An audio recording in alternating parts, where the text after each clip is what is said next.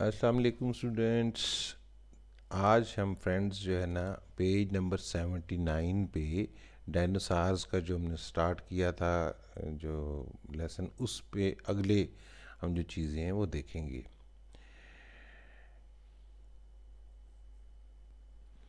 How did dinosaurs use their tales? How did dinosaurs use their tales? भाई अपनी वो दुम का भी इस्तेमाल करते थे। कई जिस तरह आजकल भी कई जानवर होते हैं जो अपनी दुम का इस्तेमाल करते हैं, जैसे कैंगरूज करते हैं। तो इस तरह वो उस ज़माने में डायनासॉर्स कई ऐसे थे जो अपनी वेपन के तौर पे और कई काम करने के लिए भी डायनासॉर्स अपनी जो टेल थी उसका इस्तेमाल करते थे। A huge Apatosaurus sometimes sometimes stood on its two back legs to eat leaves at the top of the tree. Its long tail helped it keep its balance as it ate. ठीक है, ये इनकी ये जो थे ना, ये एपेटोसारस जो थे, ये क्या करते थे कि अपनी दुम को ज़मीन के साथ टिका के तो ये खाया करते थे पत्ते वगैरह जो है उसके दरख्तों के। ठीक है, अब ये इसी तरह ये है एंकाइलोसारस। एंकाइलोसारस, ठीक है जी, ये उसकी भी आपके पास है, इसकी ये टेल है, ये बहुत ख़तरनाक टेल थी, इसके बारे में भी हम आगे पढ़ेंगे। Most dinosaurs probably made some kind of noise. Scientists are not sure what noise they made. Did they hiss like a snake, or roar like a lion, or honk like a goose?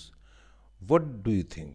देखें, हमें अभी तक पता नहीं है कि dinosaurs जो है ना किस तरीके से अपनी जो है ना उसको आवाज़ कैसे निकालते थे। सॉरी, एक हमने पैराग्राफ पीछे मिस कर दिया, हम दोबारा उसको पढ़ लेते हैं। ये हमने पढ़ रहे थे ना, एंकाइलोसारस जो थे, दे use its tail as a weapon. एंकाइलोसारस could swing its heavy tail to break the legs of any any dinosaur which tried to eat it. ठीक है, ये जो थे ना, ये एंकाइलोसारस जो थे, ये इनकी देखें, इनकी टेल बहुत वेपन की तरह थी ना, लाइक अ सोर्ड। ये कोई अगर करता था ना, इनको खाने की कोशिश करता था, अपनी टेल से इतनी ज़ोर से दूसरे डायनासोर की टांग पे हमला करते थे कि उसकी टांग तोड़ देते थे। ठीक है, so most dinosaurs probably made some kind of noise. ये हम बात कर रहे थे कि कुछ डायनासोर्स जो है ना, ज़्यादातर वो कुछ ना कुछ शोर मचाते थे, ये तो हमें पता है, मगर अभी ये तक हमें शोर नहीं है किस तरह का साउंड वो बनाते होंगे। क्या वो हिस करके आवाज़ बनाते थे, या स्नेक की तरह ये हिस करते थे, या लायन की तरह गरजते थे, या वो गूज की तरह हॉन्किंग करते थे? आपका क्या ख्याल है, हाँ? आप इस बारे में सोचिएगा ज़रूर। हाँ,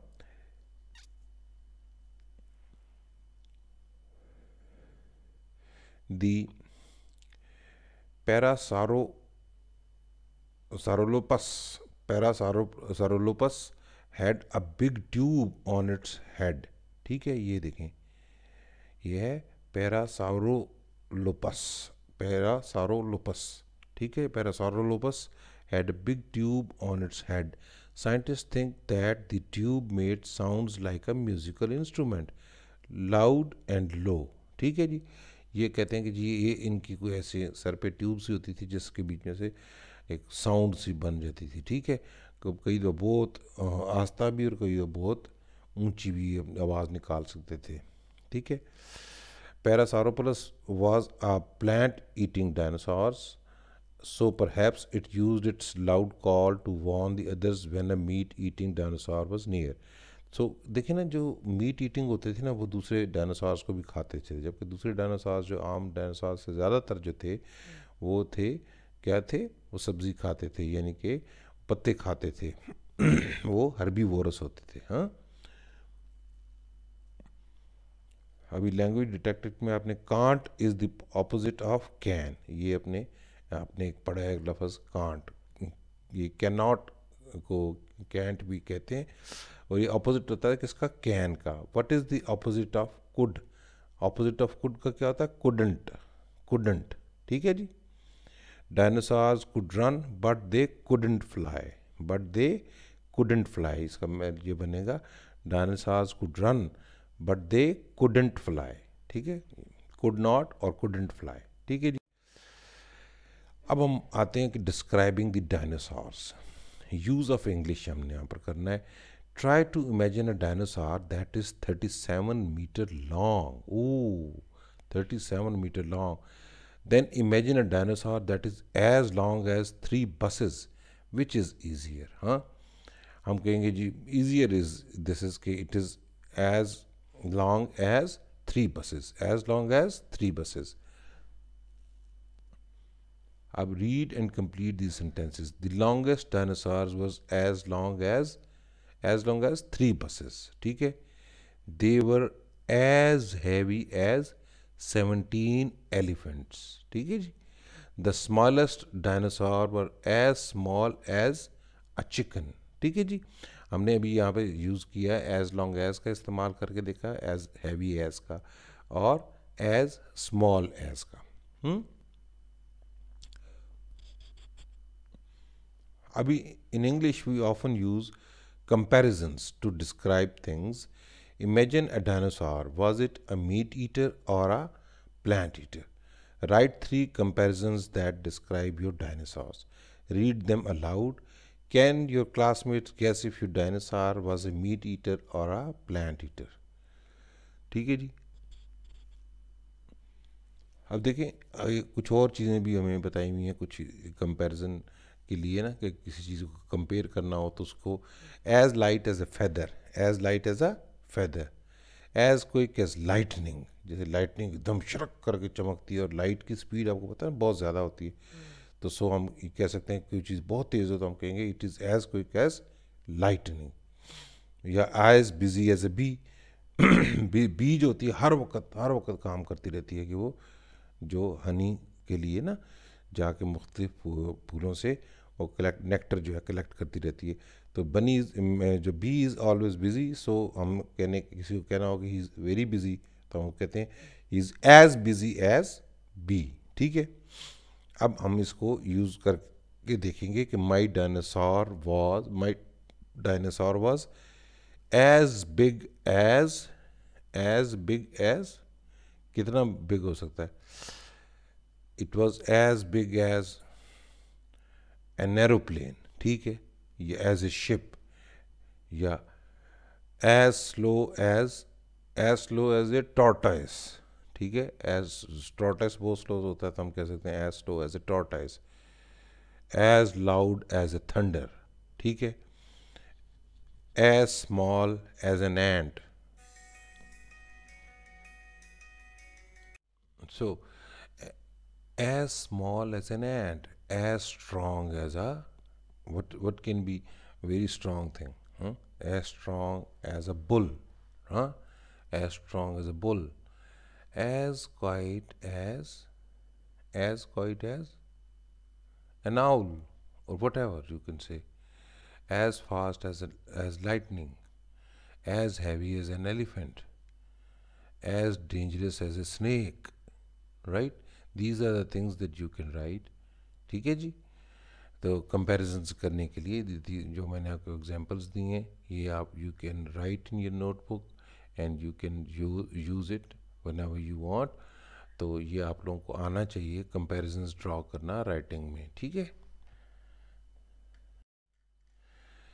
now read to and read the poem unfortunately, memorize the poem and say it with your partner। Unfortunately, dinosaurs lived so long ago, they never had a chance to know how many kids would love to get a dinosaur to be their pet।